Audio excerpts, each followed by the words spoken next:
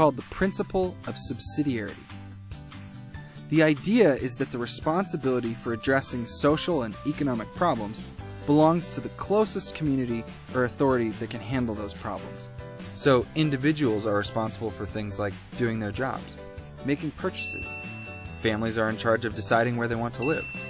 Larger authorities like churches, community organizations, and local governments should do those things that individuals can't do alone, like protecting the homeless, feeding the needy, or fighting fires. Finally, state and federal governments should handle those big things that other organizations can't. Things like building bridges and fighting terrorism.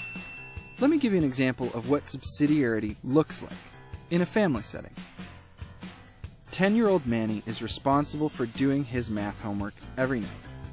But sometimes he encounters a really tough problem, and he needs his mom to step in and help. Now, she shouldn't ignore him. She has a responsibility to help him learn. But she also shouldn't just do the homework for him. She needs to provide the right level of assistance when he needs it, because that's the best way for him to learn and grow. It's exactly the same with government. It's most effective when the local authorities are empowered to address the issues closest to them. Now, it can be tempting to think that the federal government should address a lot of the problems in our society. After all, it has the most money and resources. But when the federal government gets involved with everyday issues, it can rob local authorities of their ability and their responsibility to do their jobs. It's like if Manny's mom just did his homework for him while he was on the couch. Manny might think that was great at first, but in the long term, it's not good for anyone.